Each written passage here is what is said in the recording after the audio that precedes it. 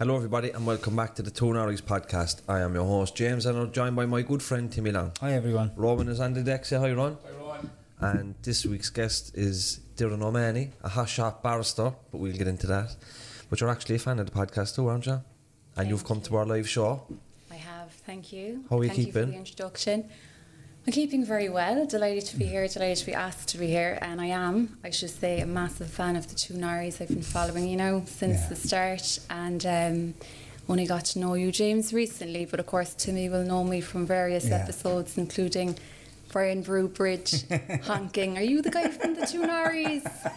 And then the day I was on the lookout for a good cream cake, and I ended up in Brackens on the Old Mallow Road, and there he was. I was sitting down having a sandwich and... late for work, I'd say. I kept him talking so long. And you know what, you don't see me really getting that much time to sit down and have a sandwich with work, but you were with your friend and we had a great chat. We were chatting for 10-15 minutes. I was a bit starstruck. I seen you on the telly. You were in you do big court cases, is that fair to say? Yeah, I would have been in a few high profile cases, I suppose, in recent months. I'm practicing in medical negligence, so the work it's tough, it's very difficult in lots of different ways, and I'm always I deal with people who've been harmed by the healthcare system or people who've lost a loved one due to medical errors. So it's very tough, and some of those cases do attract a lot of media attention, which can be, I suppose, a good thing in one way, because it draws to light the things that can go wrong, and I suppose one would hope that it could lead to improvements and learning. Do you know, when you're going up against the HSE, are you going up against the might and resources of a whole nation, the state, and is that daunting, and is it something that, I don't know, you get better at over time, or how does it feel? You're a young barrister and you're going up against the HSE, and like the HSE are notorious for pulling out all the stops. Absolutely. What's it like? Well, what's it like? I suppose it depends on who you ask. But what I'd say is, it's my job. I do what I do and I love it. But it is difficult. It is a bit of a David and Goliath situation, because the HSE have unlimited resources, and they have access to funds to defend a case tooth and nail. And then when you might have somebody who's been seriously injured, has life-altering damage, they very often don't have money. They're very limited means. They can't get legal aid to bring a case. It costs a lot of money to investigate whether they have a case. So there's a lot of work that goes in behind the scenes before anyone's case like that even gets off the ground. And when it does, it can be a battle. There is there's a perception of a culture of delay and deny and defend, and I suppose as somebody who's in it, I think it's improving ever so slightly nowadays. I think that there's more of an appetite to settle cases earlier, which is in everybody's best interest, but it's very hard when you're acting for somebody who might be very unwell, very sick. They mightn't even have long left, and they are up against the might of the state. So I suppose I would say, to answer your question, for me, it's not difficult. It's just what I do. But for the people, it's very, very hard. Yeah, because you're probably going up against the HSE and these other organisations weekly or monthly or whatever, and you're getting used to it, and you're probably getting confident now with winning a few cases, and when you're dealing with people who are vulnerable, which in the case a lot of them are, and a lot of them may have health issues as well. Imagine somebody with health issues sitting in a court, maybe, how long do these cases go on? A week? 2 weeks, a month? If these cases go on, some of them can go on for weeks. I'm in cases there, then we'd be calling them on for 6 weeks. You might have that many expert witnesses, and in the case of, say, a child with a disability, as well as the actual experts to deal about, liability and the facts, you'll have all of these other experts, like the therapists, the nursing care experts, the whole range of them, to to talk about, you know, the quantum side of it, or how much care the person will need going forward. In addition to all of that, the HSE will have the same experts themselves. So you could be talking weeks if the case is run. Now, the majority of cases settle, but if they do get to court, they can take a very long time and they're very expensive. Yeah, I can imagine. Can I ask you a really basic question? Of course you can. What's the difference between a barrister and a solicitor? That's a great question. Is it? Because no one ever knows the answer. I get that a lot. But I suppose here in Ireland there's two branches of the legal profession. You've the solicitor and the barrister. The solicitor is, I suppose, the person who does more administrative work. They interface with the client, they sort of build the file and they handhold them throughout the process. Whereas the barrister is the one that you probably know as wearing the white collar and the black gown and sometimes the wig as well on their head. And the barrister is the person who's in court and doing more of the advocacy and making the legal argument. You also get paid more money, I'd say, as well, James. We won't ask her that now. We should have actually known that, the answer to that question. Well, I kind of did, but I just wanted Doireann to explain it. But a few weeks ago, I was in the High Court myself, because under the Charities Act, one cannot be a director of a charity if one has previous convictions. That's I'm using my language here and all. Yeah. So, but I had a lot of dealings with the solicitor. But when the court case was actually being heard, it was then I met the barrister in the court, and he was dressed all formally and went through that process. And that was the first and last time I seen the barrister. So it was, everything was kind of done with sister, but then that main piece then is with the barrister. Plus then, in our experiences then of criminal court, it was always the district court would be the solicitor would represent you. But if you were unlucky enough to go for trial, or if you were appealing something, then you would have the barrister in the circuit court. How did you get into law? Have you got a family history in law? Well, I do. My father is a very well-known and successful barrister, Dr. John, as he's known. Hi, John. But yeah, I wouldn't say that it was necessarily a vocation. I think that I kind of fell into it, if I'm honest, really, because I was very quiet. I was very shy growing up. I liked reading and writing, and I had this perception of what it was to be a barrister or to be a lawyer, and I thought you had to be really smart and great at arguing and debating, but also sort of larger than life, outgoing personality, and I just didn't think I was any of those things. So it wasn't really something that I necessarily wanted to do, which just ended up getting the points for it. It was on my CAO and I kind of drifted into it, but it's sort of one of those things. It's like that's where destiny played its game, because, you know, I'm really, really happy and fulfilled now with what I do, and I know that it was the right thing for me. But back then, I didn't know. Do you have to become a solicitor first and then a barrister, or can you go straight to the barrister?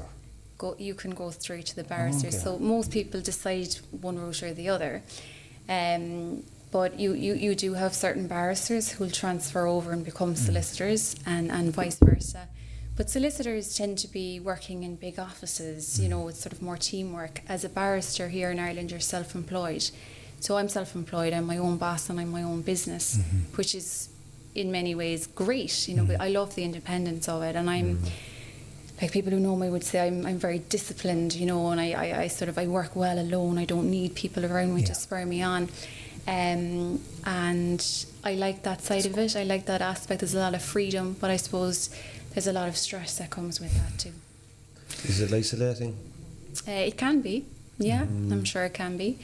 And particularly over the last 18 months or so, I think it's been isolating for people, and I think a lot of barristers have struggled, you know, as have most people. Yeah. Like for barristers and solicitors, their line of work was gone for a bit of time as well, wasn't it? When we were in lockdown, everything finished. And moved remote. Yeah. It's probably gas, but maybe there's a social aspect of actually going into the court if you're a barrister. There is. Yeah, absolutely. And it's the coffee in the morning with your colleagues, you know, going into the call over at 10:30, seeing what cases are in the list, having the chat, what are you in, what's happening, talking in the bar room. all that disappeared during COVID. Yeah, it's difficult, isn't it? Do you know, for any would-be students or anybody of the age that may be thinking about becoming a barrister or a lawyer, what's it like in college? Like, how many years does it take, and what's the process like? Well, a law degree will take you 3 years. So I studied law in UCC. It was a 3-year degree. Interesting. You have various different subjects. You study criminal law, constitutional law, family law, all these different subjects. It's tough, but I think anybody who wants to do it can do it. I mean, if you've got the drive, you'll succeed. What I would say is that it's a great degree for anybody to have a law degree. You know, it would open so many doors for any young person. I think it's hard for younger people now entering the professions, and particularly the bar, because it's extremely competitive and it's a bit sort of saturated. You know, there are a lot of barristers coming along every year, and there just isn't the work to go around. So it's pretty tough. But what I would say to anybody who wants to do it is, you know, if you've got determination and you've got strength, you know, anything is possible, and you can do it. Yeah, one of the interesting things about law, like through my education, which was social sciences for the most part, but we did certain law modules along the way, and the lawyers who would teach you, it's very different way of writing than it is in social sciences, and they're not interested in dissecting anything or reflecting on anything or analysing anything. It's just the facts of the case. Black and white. It's black and white, isn't it? But where in social sciences you're taught to be a critical thinker and try to analyse it from this perspective and this theory and all that, but in law is quite different, and the language is quite different. Even the referencing system was different, you know, it was kind of footnotes and all these things. So bits of Latin thrown in here and there. Where would you stand if you were asked to be a barrister for somebody, to get them off with a certain thing? God knows, it could be anything, and you knew that they were actually wrong, they were lying. Would you go with the case? Or is that a really heavy-handed question? That's a very heavy-handed question. I'm just looking at the ethical side of it. Ethically, because ethically you have to do your job. You do have to do your job. What I would say is, your duty is to the court, and your duty is to your client. So you do the work that comes your way. I wouldn't find myself in that position because I stay in my own lane. I don't do crime. You know, I know what I do, and I do that well. And you know, with respect, for good reason, you don't do crime. So no, but I know that's it. People, you work with the case you've got, and I mean that's the thing as well. You talk about winning and losing. A case is only as good as the facts that you have, you know. And like, this is what I'd say as well to people. It's not about being the best, the brightest, the smartest. You know, when you're a barrister and you have a case, if the facts are in your favour, it doesn't matter how eloquent you are on your feet in court. You know, you're probably going to win that case for your client. So it's not really all that personal. And that's why I would encourage anybody who felt that they weren't smart enough or good enough to do it. You know, just believe in themselves. I wrote a piece in a book there called Turning Points, and it's from Hamilton High School in Bandon, if anybody's interested. But they're raising money for a new AstroTurf pitch. Long story short, anyway, they asked would I write a piece around a turning point in my life, which I did. They were kind enough to send me the book there around Christmas. When I got the book now, there's about 200 contributions to the book, and I was one. But one of them was Barry Galvin, probably the most famous solicitor in Ireland. But he wrote about his turning point, which is directly linked to what Timmy asked you. Barry was a defence solicitor in Cork, so he defended a lot of well-known criminals in Cork in the 80s. That was his job. One case that he wrote about his turning point, Barry now went on to set up the Criminal Assets Bureau, among other things. Now, like, and he was the first solicitor to have a gun. Oh, really? Yeah, but how did he go into the prosecution side of it? He had these two guys. These two guys were in court. They were brothers. They were after robbing two other brothers that owned a garage. They robbed them for like 20 grand cash. He said back in these days, 6 grand cash bought you a house. So 20 grand cash was a lot of money. And the brothers were arrested at a road bowling event with the cash in their pockets. But the defence was they won that money at the road bowling, so that cash could have come from anywhere. long story short, anyway, they got off of it, and it was in Dublin, and they were coming home on the train, and the two brothers that got off at the trial were drinking and buying drinks and singing with their family, and Barry was there, and he looked down in the other carriage, and there was the two Farmer brothers after being cleaned out, business gone, lost the case, and then Barry was like, what am I actually doing here? Yeah. And that was, he switched. Yeah. That's Doesn't it? Yeah. It'd be great to have Barry on to talk about I it. was going to say, do a shout out because Barry's still around, very much around, and Barry got a Lifetime Achievement Award there a couple of years ago at the Irish Law Awards. He did. He's an amazing character, an amazing figure. Yeah. I don't think there'll ever be the likes of him around again. No, Yeah, and Ballsy remarkable. as well, isn't he? Like, Ballsy still so fair play to him, and we'd love to have him on. You came on to talk to us about coercive control. I don't want to, I know you're a little bit nervous about it. So, do you want to just talk to us about... What does it mean? Yeah, exactly. What does it actually mean? Maybe defining it and... I came on to talk to you about my book. And that too. Well, look, what I will say is, at the outset, I'm not a psychiatrist, I'm not a psychologist, I'm not a social worker, I'm not a guard. I'm not an expert in any of this, but I have a story, and I suppose you asked me to share it, and I hopefully will be able to. But coercive control was made a crime here in Ireland not so long ago with the Domestic Violence Act 2018. So if it happened after the 1st of January 2019, it is a crime. And coercive control is really the beating heart and soul of domestic violence. So it's everything that happens leading up to that violent act.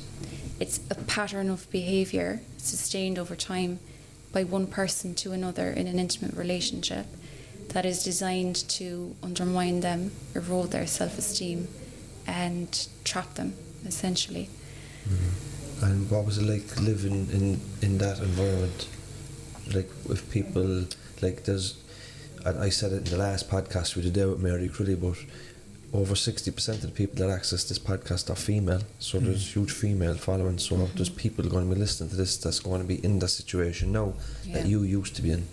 Can you talk to them, or maybe talk to us about what it's like, and how you managed to get out of it, and how you managed to help yourself?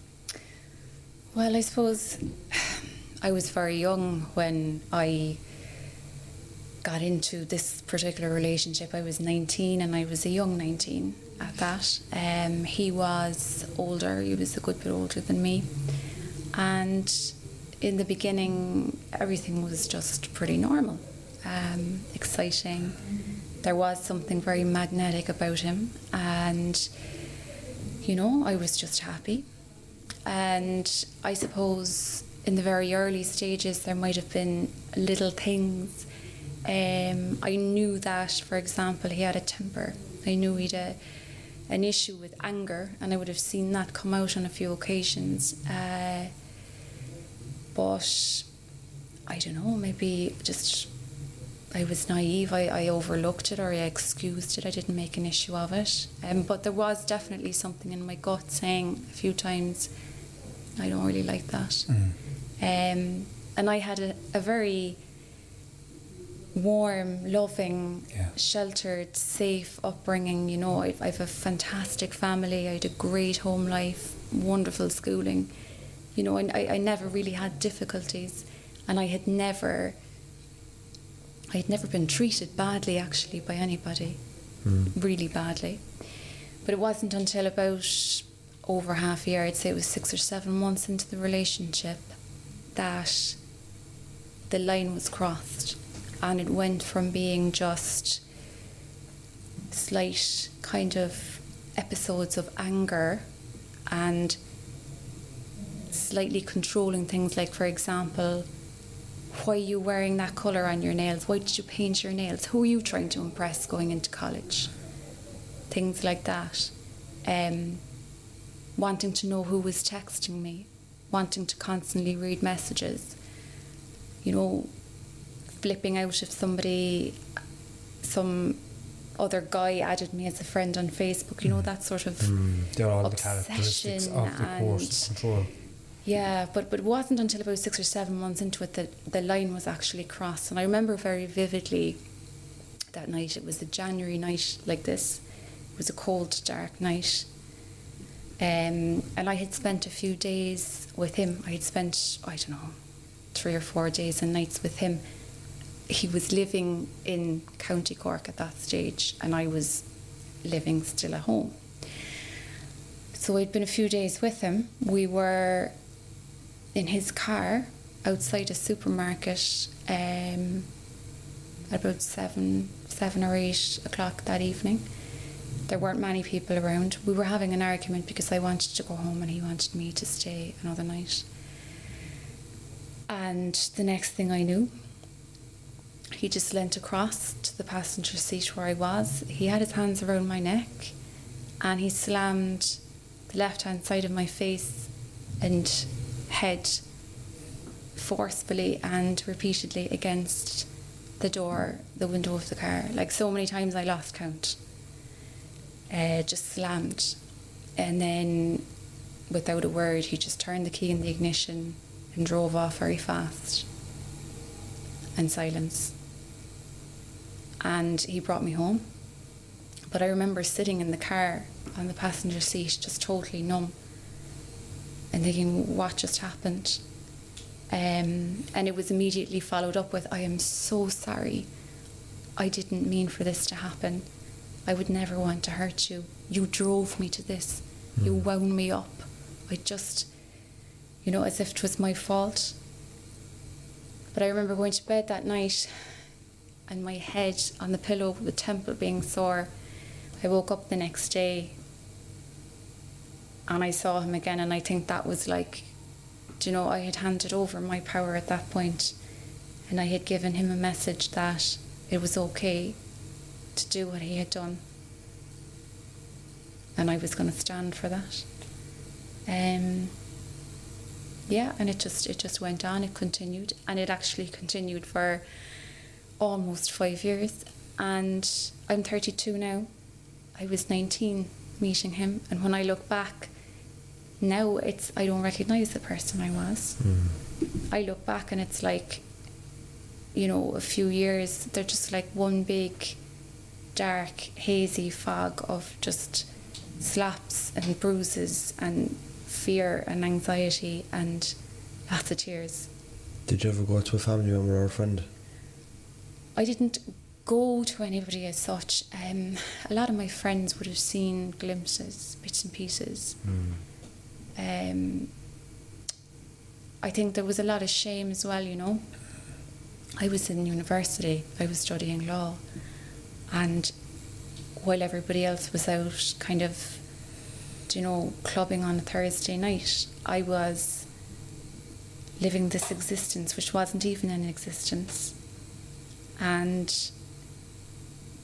looking back now, like, I was learning things, like I was actually learning about resilience, and I was gaining some strength, but I just didn't have a life because I was totally isolated from everybody. And I think that's a pattern that happens in situations like this. He didn't like me spending time with people in college. He didn't like me spending time with my friends that I would have had from school. He didn't like me going to anything, doing any activities. And so, my world just became sort of smaller and smaller and smaller, and it was just us. And everyone else was the problem. At any point, did you blame yourself for what was happening? Did you think, there must be something wrong with me, or anything like that? Or did you realise what was going on was wrong? Did you feel trapped in the relationship? Was it your first relationship? Was it your first love? Did you feel that you needed to be there?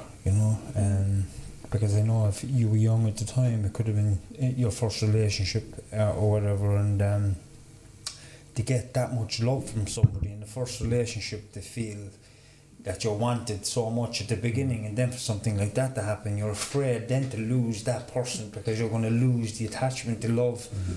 I think when you're so young in toxic relationships, when you're so young, you don't really have much experience to draw upon. So there might be almost, is this how adults actually are? Yeah. Like, was there a piece of that, or what kind of, you were in it for 5 years, like, was it just maturity, you got mature and then you began to realise it was wrong, and then you got out, or?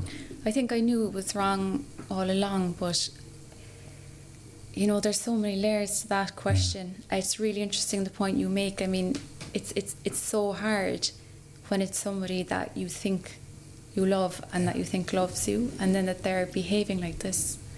And so I think you're stuck in a cycle, and you want to believe that it's going to work out. And yeah, it was my first serious relationship, and I wanted things to work out, and I kept thinking, you know, that it will change and it will get better. And I think to an extent as well, I did believe the lines of, you drove me to it, you wound me up, you provoked me, you know. Like, it was always my fault that I'd said the wrong thing, or I had done something wrong. But like, you're treading on eggshells all of the time. And I feel as if I went around, there was a knot constantly in my stomach.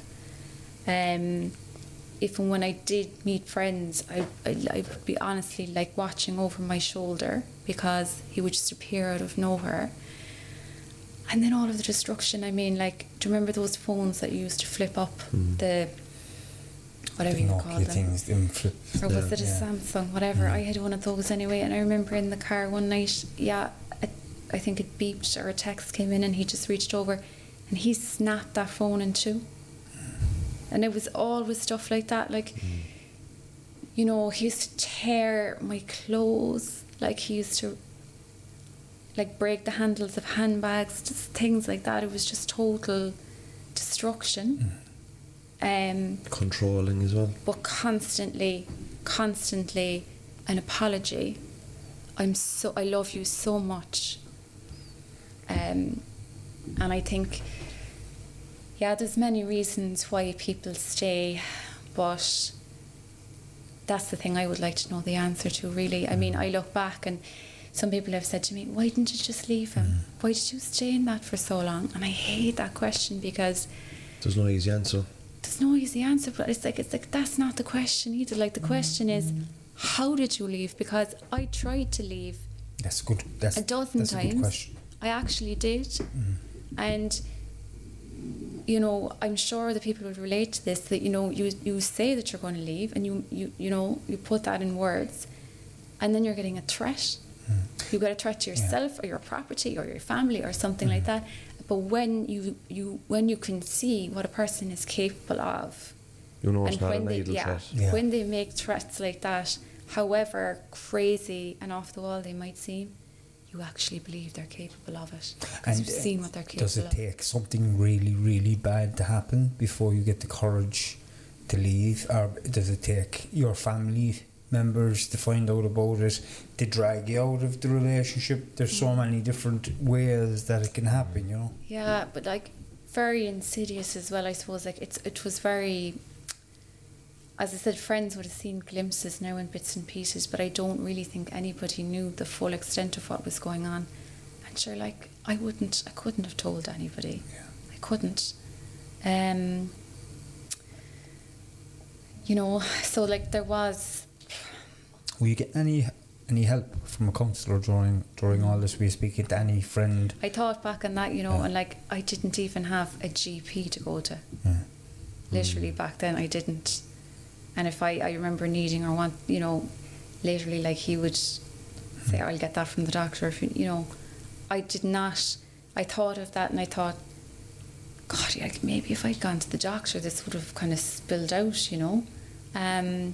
But I didn't, and I am, you know, I suppose I was a private person, and I suppose there's that thing of kind of shame as well. Like, I didn't want people to realise how chaotic my life was, so I felt like I was trying to keep up this front of everything's fine. You know, I'm doing grand, I'm studying in university, I have this partner, but, you know, I would have been absolutely broken if people had realised what it was actually like. And the thing is that it was all nearly all behind closed doors, because when I think back on all of the really bad episodes, they were all either at home behind the closed door or in the car, you know, when there was nobody around. They were always either at home or in the car. They wouldn't have happened, you know, in the middle of people, in the middle of a gathering. So that takes the impulse excuse away then, doesn't it? Or it's just a reaction, you made me do this, talk, isn't it? Because this always seems to happen when nobody's around. So that's control. But also, James, it's interesting, I thought, like, and that you'd always have a punch at the back of the head. You know, if it's impulsive. No visible marks. Yeah. But I remember, you know, this one time that stands out, because it was outside, I suppose. Like, we were sitting in his car on a summer's day up at the top of, is it Patrick's Hill or... Carr's Hill, the little No, what's the other hill there by Bellsfield? Richmond Hill. Richmond Hill. And we were sitting in the car. And again, I don't know what happened, but an argument broke out. And broad daylight, it was July or something like that, in the middle of the day, and literally within a split second, he just punched me right into the forehead here, above my right eyebrow, pushed me out of the car. I had a small little bag that was in the car. He went off at speed, leaving me on the side of the road at the top of the hill. Somebody actually had a skip outside their house, you know, one of these blue bin things with furniture in it. He stopped the car, threw my bag into the skip, and continued driving down the hill, and just left a ball of smoke. I was hysterical. I went and retrieved the bag. My phone was gone out of the bag, of course. And I remember I ran down the hill. I ran through town. I remember running across those side streets, across the Mall onto Parliament Street, and there's a pub there. And there was a guy outside the pub, I don't know, with a pint. And at this stage now, I had a very big swelling here. It was like very big. And he said, "Are you okay?" And I went in. I actually went inside the door of the pub at that stage, because he had my phone. He was in the car, and I knew he was going to be driving around like a maniac. And I couldn't be, you know, seen standing outside talking. So I went into this pub.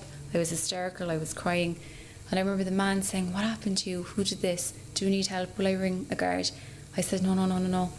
And I was adamant. I said, like, I just need to get home. I just need to go home. And I remember he had, you know, those hats, is it Humphrey Bogart would wear, and Johnny Depp, you know, the kind of, is it a fedora? I don't know what it's called. Yeah. He had a black hat anyway. And he took the hat off, and he just, I put the hat on my head, and I remember running from there home, because I couldn't go into the house with that visible. And I don't know who that man was, and it's the little things like that I often think about. Where is he now? Who is he? I never gave him his hat back, you know. It's other human beings doing simple, small things like that, you know, really gives you that insight into how good people genuinely are. Yeah. You know?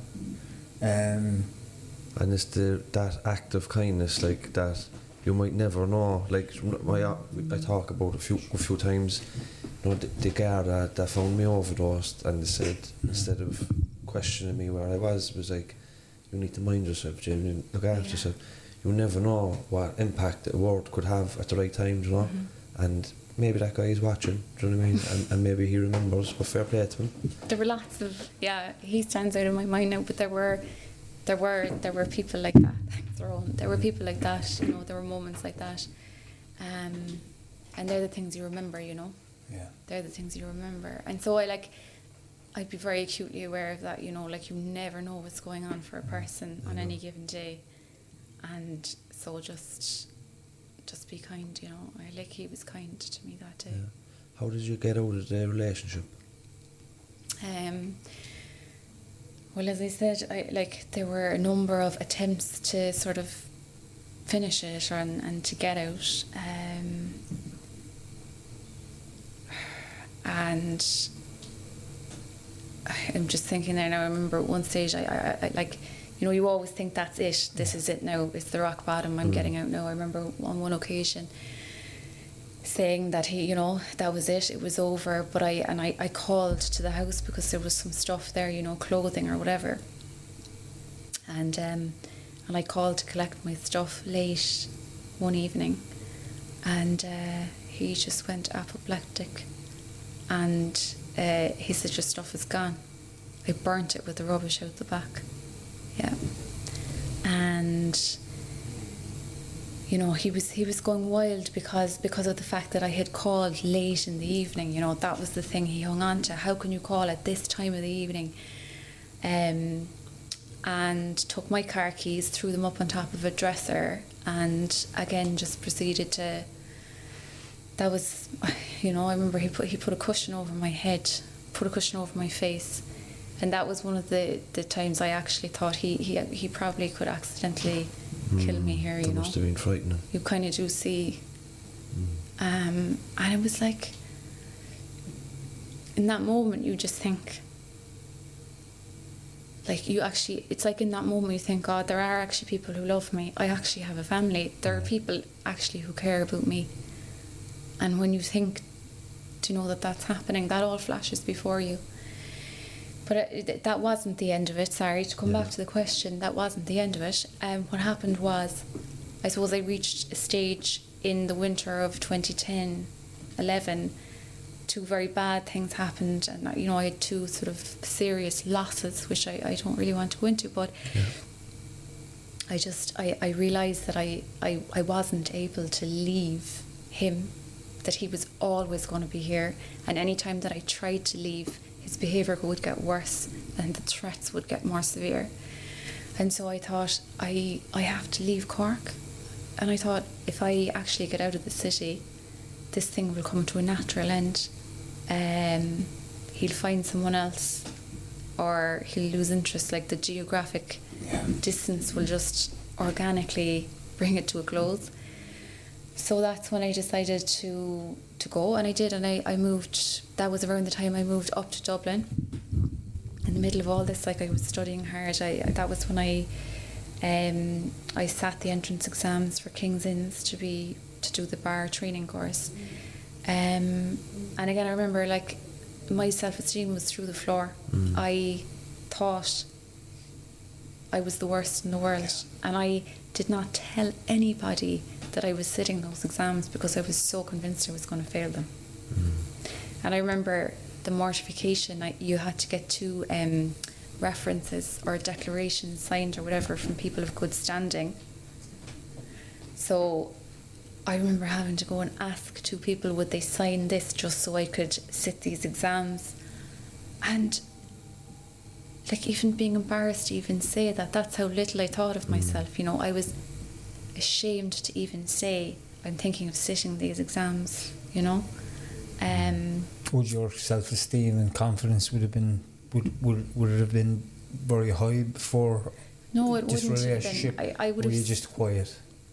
I would have said I never really had much confidence, but this really eroded whatever confidence I had. And if you're constantly being told you're this, you're that, you're the other, you know, if that tape is just constantly playing in your mind, you start to believe it. That's the messaging you're getting all the time. And there was a lot of cruelty as well, and without minimising any kind of physical abuse that anybody else has gone through, what I would say is that nothing compared for me to the actual mental torture of some of the things that he said and some of the threats that he made. You know, that I actually cannot even repeat. I wouldn't repeat. Yeah. But so I sat those exams, I passed them, I don't know how, and I remember going up to Dublin with my suitcase and my few bottles of Tanora and thinking, like, no, this is me now. I've made it. New start. Absolutely new. This is my new life. And little did I know, it wasn't. He went nowhere.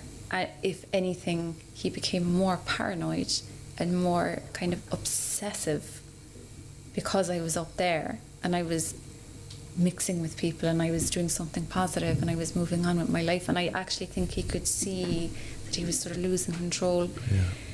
But I mean, any time I would go out, I remember the phone would just ring and ring and ring and ring to the point that the battery would die. And then sometimes he would just land up in Dublin. He would drive up from Cork. So it was like that was always going on. And again, I was trying to maintain this aura of normality with the people that I was studying with, and everything's fine. And, you know, it wasn't like, it was just utter misery.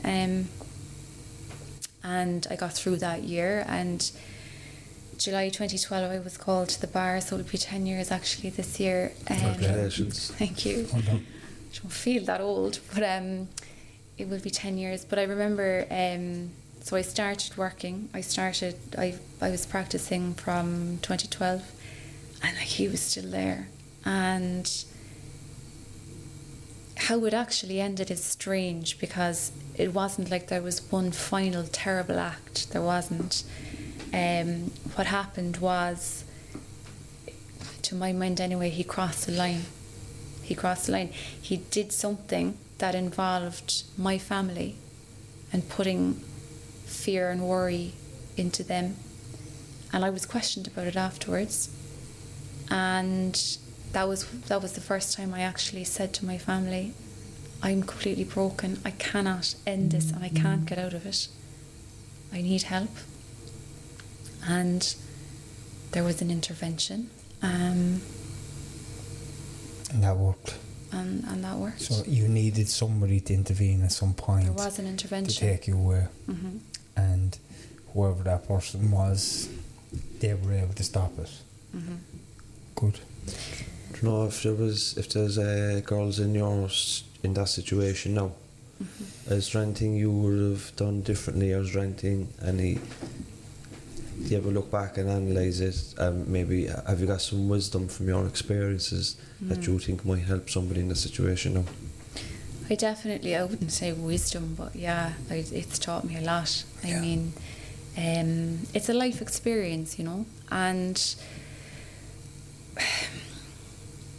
I suppose I've chosen to not talk about it and sort of put it to one side to a large extent.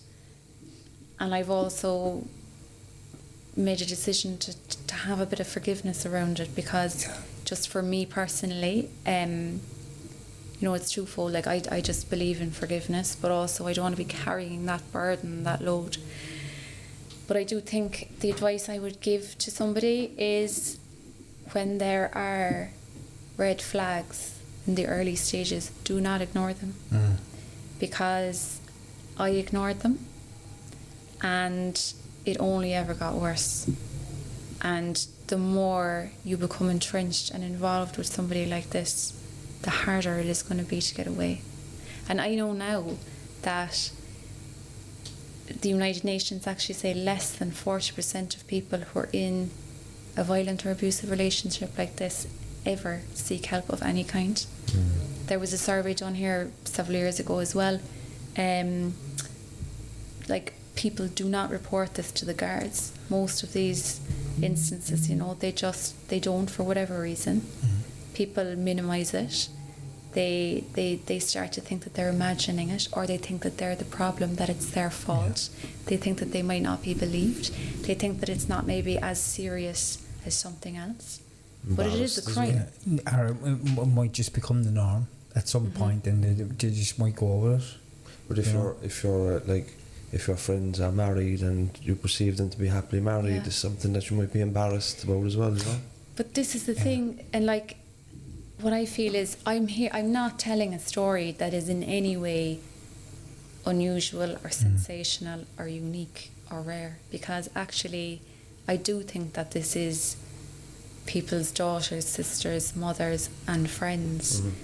Like, it is widespread and rampant, and but it's not spoken about. It's not as much. I think it's starting to be, because it will because people like you have broken the silence in a way, and a lot of the stuff you spoke about there, a lot of people, males and females, might not understand that all these different things that were happening to you are a part of controlling somebody. You know, they mightn't understand it, and it's giving them an opportunity to maybe look at it and ask themselves, like, why am I going along with this? You know, because it is nothing. This is major. It's a big deal, you know, for somebody to take control of your life. You like mentioned control there twice, and you really are hitting the nail on the head, because it is all about control and power. And as I said, I don't have the answers, I don't have the solutions, but I do think that there is more of a conversation opening up about it now. Is there a group in Cork for people that have gone through similar things to you?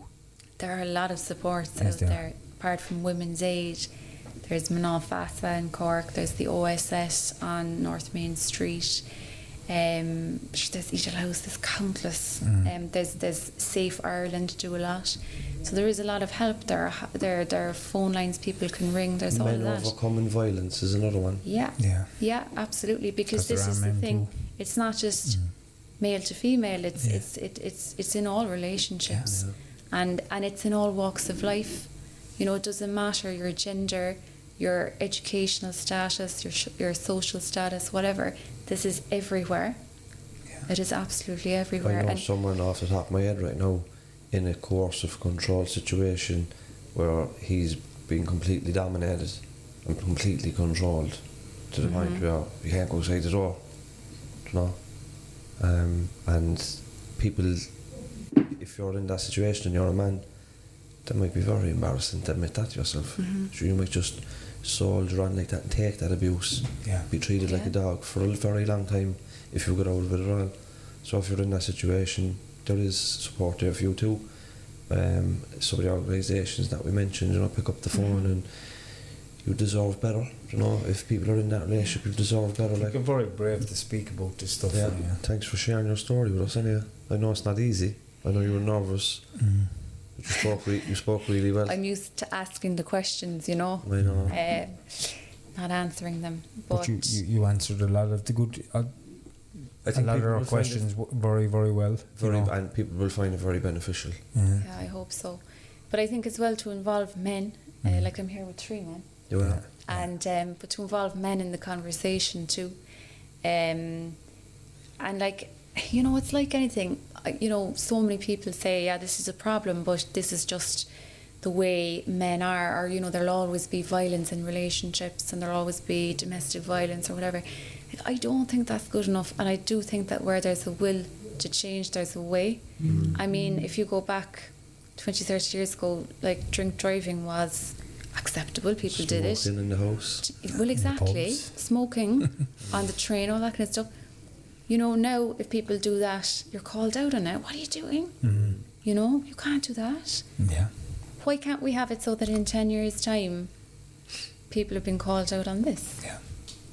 Do you know? Well, it starts now. I think in general, across the board, in life in general, I think because of social media, which is one of the good things, a lot of the good side of the social media is this: talking about stuff, talking about these issues, talking about gives all. us a platform, doesn't it? Exactly, and it shows other people too that you're not the only person with this. This happened to me. I can relate to you. What did you do? You're telling us what you've done. Maybe these people will do the same thing. You know, maybe they'll seek help in some of the organisations we spoke about there. That's what this is about. You know, and sometimes we have to look at above ourselves at the bigger picture. You know, we might feel a bit of anxiety talking about our story, a bit of shame, a bit of fear, massive fear, you know. But it was like when I done my story at the beginning, I knew that it wasn't about me. I knew I wasn't doing this for any fame or make myself this bigger or whatever. I was doing it for the reasons we're still here.